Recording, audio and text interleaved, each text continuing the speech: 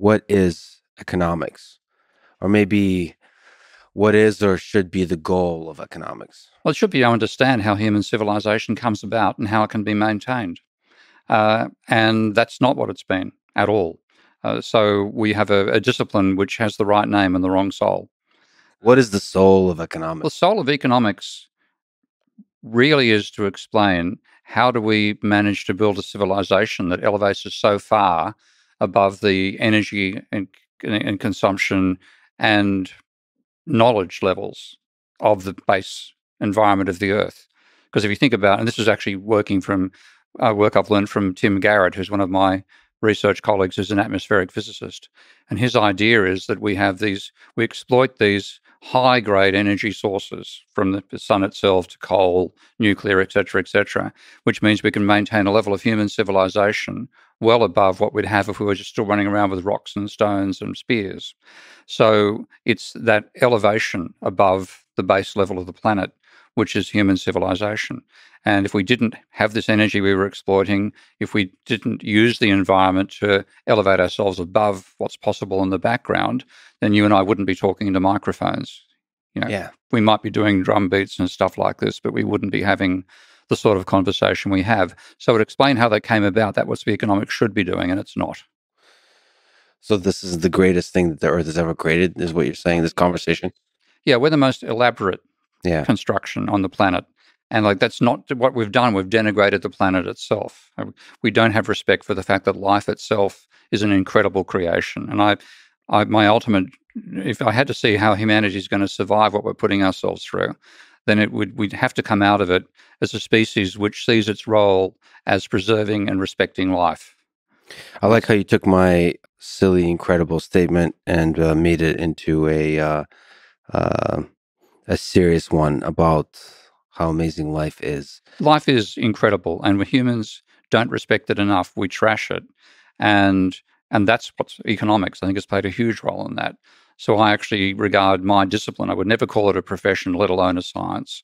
My discipline has probably helped bring about the termination potential, the feasible termination of human civilization. Strong words. Okay, let's return to the basics of economics. So what is the soul and the practice of economics? What should be the goal of it? Because you're speaking very poetically, but we'll also speak pragmatically about the tools of economics, the variables of economics, the metrics, the goals, the models.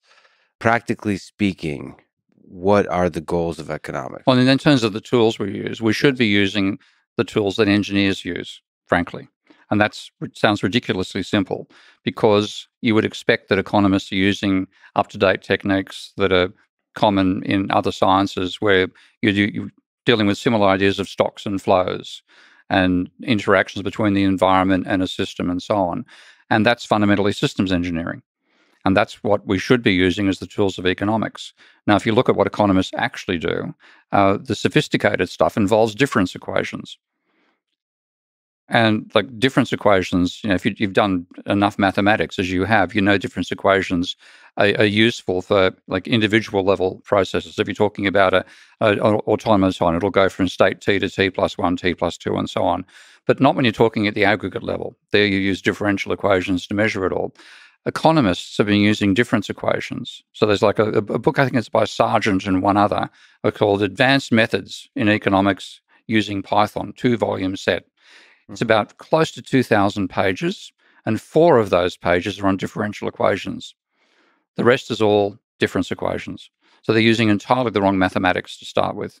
For people listening, what is difference equations versus differential equations? A difference equation is like you can do in a spreadsheet. You'll have, this is the value for 1990, this is the value for 1991, 92, 93, 94. So you have discrete jumps in time. Whereas the differential equation says there's a process moving through time, and you will have a rate of change of a variable is a function of the state of itself and other variables and rates of change of those variables. And that is what you use when you're doing an aggregate model. So if you're modeling water, for example, or fluid dynamics, you have a set of differential equations describing the entire body of fluid moving through time. You don't try to model the discrete motion of each molecule of H2O. So at the aggregate level, you use differential equations for processes that occur through time. And that's economics. It occurs through time. You should be using that particular technology. But some economists do learn differential equations, but they don't learn stability analysis. So they simply assume equilibrium is stable and they work in equilibrium terms all the time. And that it is the technical level. It's an incredibly complicated way of modeling the world using entirely the wrong tools. Okay, we'll talk about that because it's unclear what the right tools are. Yeah, Maybe it's more clear to you, but I've got to make it clear to an audience.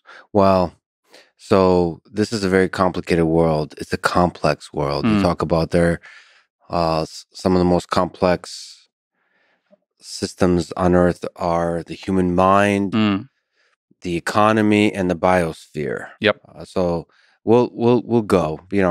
We'll go to that place. I'm fascinated by complex systems. Mm, I'm humbled by them, even at their simplest level of like cellular automata. I'm not sure what the right tools are to understand that, especially when uh, part of the complex system is like a hierarchy of other complex systems. So yep. you said the economy is a fascinating complex system, but it's made up of human minds, and those are interesting. Those are interesting, perhaps impossible to model, but we can try to figure out how to approximate them, and maybe that's the challenge of economics.